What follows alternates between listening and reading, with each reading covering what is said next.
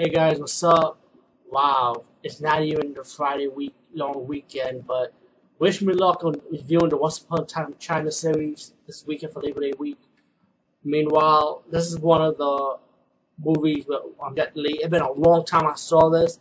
When I went to Wikipedia, I just found this one out. Last Hero in China. I think it was known as Evil Cult when I saw it. I'm not sure. But this came out in 1993, pretty much the same time the original Once Upon a Time in China came. And this actually had Jet Li playing the Wang Fei Hung character in this movie, by the way. And the thing is, this has nothing to associate with the Once Upon a Time China series, this Wang Fei Hung, even though Jet Li plays the character in this movie. This Wang Fei Hung played by Jet Li, Last Hero in China. Now Once Upon a Time China version, by the way. Let's make sure that he have a hard time paying rent. These people like jack up his rent.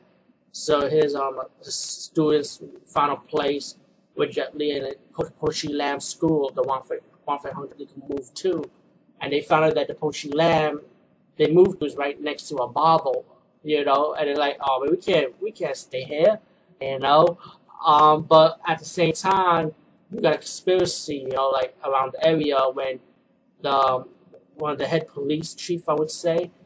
And he's still with this monk where they kidnap women. These perverted monk kidnap women like for prostitution, and they sell them in South Asia. To fast forward, so there's a lot. It's like the movie's like 1 hour and 45 minutes. It's pretty close to 2 hours. But let me just say that actually this movie is really fucking good, guys. But the thing is, the movie is like half action, but mostly a lot of comedy in it. But this is one of those moments when it comes to Hong Kong cinema, like it could be a present age or a past age martial arts movies. I usually don't like comedy in it. I usually like straight up seriousness stuff. You know what I'm saying? Or a little bit comedy at least. That's fine. But this movie has heavy comedy, heavy action. But what's amazing about this, and let me say it again, is how balanced it is, like between the comedy and action. It's very well balanced. The comedy is not really annoying. You know what I'm saying? So you will enjoy the comedy of this movie while enjoying the action. You understand, guys? So you will not be disappointed in it. You got some students that like to party, have fun with the ladies, talk to the girls, party around, while they get themselves into trouble. And Jet Li's character, the Wang Fei Hung guy, trying to strain out, like, come on, grow up, guys, pretty much, like. And while they got these other two characters, there's the father and daughter.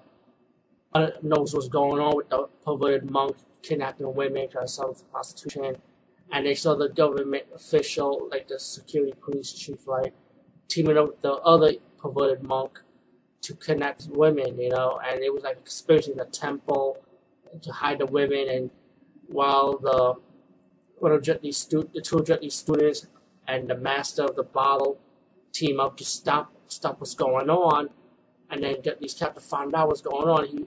He had to go to the temple, save his friends, and fight the evil monk. And what I like about this, one of the villain in the movie is actually Gordon Liu's character. And Gordon Liu is a popular martial artist. He plays like the monk-like. I'm not sure if he plays the head official, because the two characters, the monk and the official, the head security official, police chief, they look pretty much like the same guy with the same face. I don't know if he took a double role or not, but all in all, I mean, I think Gordon Liu's character was more of the monk, but the martial arts fight scene between Gordon Liu and Jet Li is really fucking good too, by the way. And not only that, it was amazing how they have character development in this movie. It's not like the movie was mainly focused on Jet Li's character all the time. Even though he was like the lead hero, but you have like the daughter and the dad trying to uncover the conspiracy. You got the guy who owned the brothel. You got the hookers. You got the two bubbling students and other Jet Li students also. So you got like a well character development where other characters can have the chance to shine. It's pretty cool. You don't really see that too much in Hong Kong movies these days. I would say, in my opinion. I mean, there are martial movies that does do it, but I don't see it as much like this one did.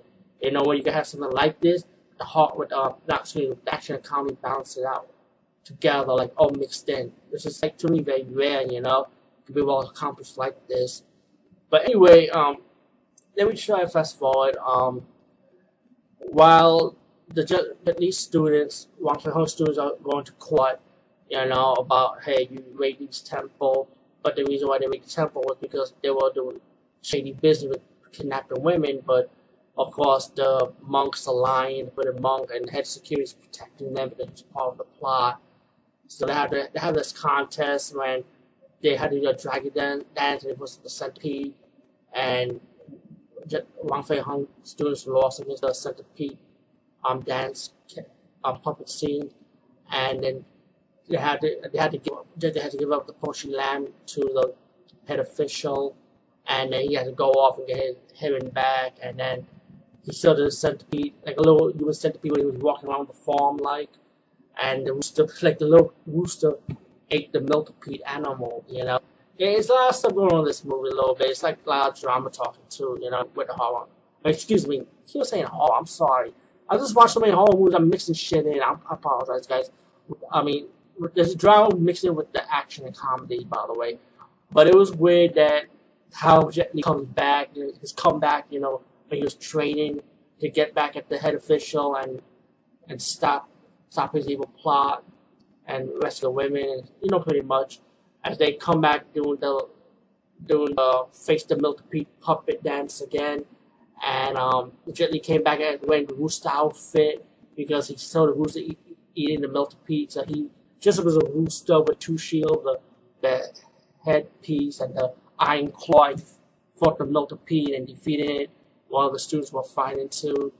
And they fight against the head official. And all in all, the scenes were really good. Jet Li's character and his students defeated the head official and his army, and pretty much it got the school back, and everything was at peace. Pretty much happy end moment. All in all, this movie was good. Last Time in China. Please check it out. Again, like I said, it does have heavy comedy, but heavy action to mix with the martial arts. The martial arts is really fucking good. You'd be surprised. It's been a long time I saw this movie. I think I only saw this movie one time, but damn, it's good to recap. I'm glad I caught up with it again. Anyway, this is gonna be the start of it, of my Once Upon a Time Chapter Wang Fei Hong series of Jet Li's character. Jet Li's playing the role. So catch my Once Upon a Time China this weekend. Series this weekend. I guarantee all of them are gonna be reviewed. 1, 2, 3, even if Vincent's out, 1 for 4 and 5. And of course, Once Upon a Time China in America, which I only saw twice. And that's been a long time too, so it's good to refresh myself, Peace. And one more thing, remember, this is nothing to do with the Once Upon a Time China series version. So let's make sure. Peace, guys. See you.